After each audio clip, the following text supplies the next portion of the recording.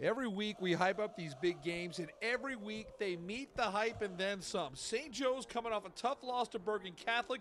They'd have their hands full with a tough Don Bosco team. And look who's there, the Rutgers Scarlet Knights head coach Chris Ash. Plenty of talent that can help his football program. We picked this one up in the opening quarter. 3rd and long for St. Joe's. Nick Patty scrambles, takes a big hit right there from Arsheen Giles. Good job by the Don Bosco defense. St. Joe's forced to punt. In trouble on that punt. It goes back through the end zone for a safety. Don Bosco Prep has a 2-0 lead in the first. Later in the first quarter, St. Joe's with the ball again. Patty brought down. This is Marcellus Earlington with the quarterback sack. Don Bosco takes over on O. And we see Jaquil Batts with the screen pass to Jalen Berger. This sophomore is going to be one player to watch over the next 3 years. He weaves through defenders, 59 yards for Jalen Berger. The Ironmen have a 9-0 lead.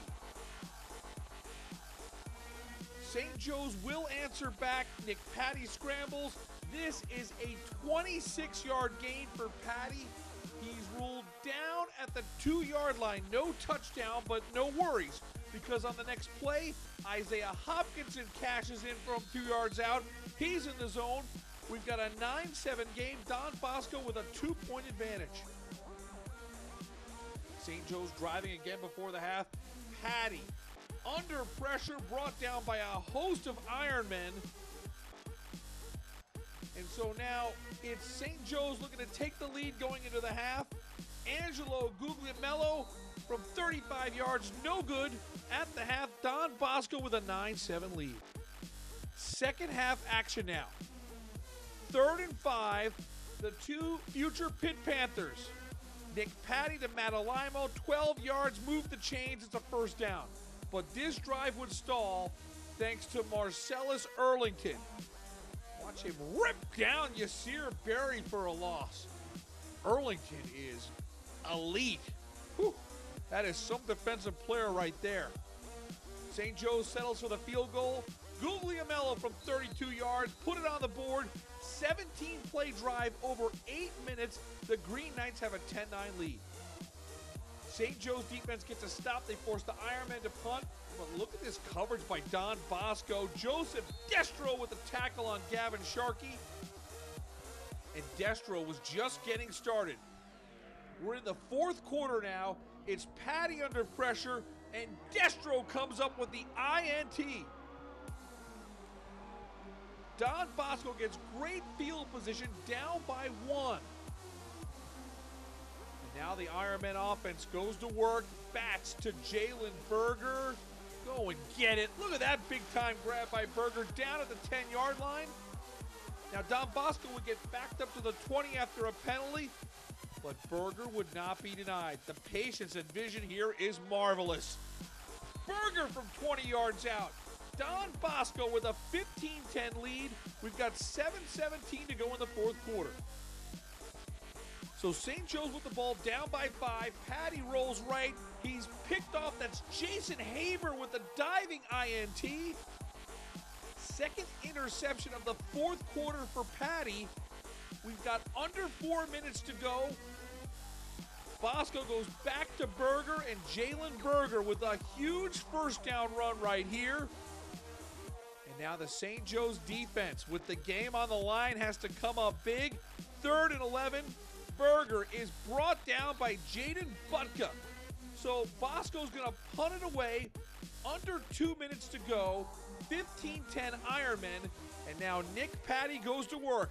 He steps out of the pocket, fires to Matt Alimo. Clutch. 30-yard gain, and the Green Knights begin to matriculate down the field. And then it's Patty to Farad McCombs over the middle, down at the 32-yard line. The clock is ticking. We're now under a minute to go.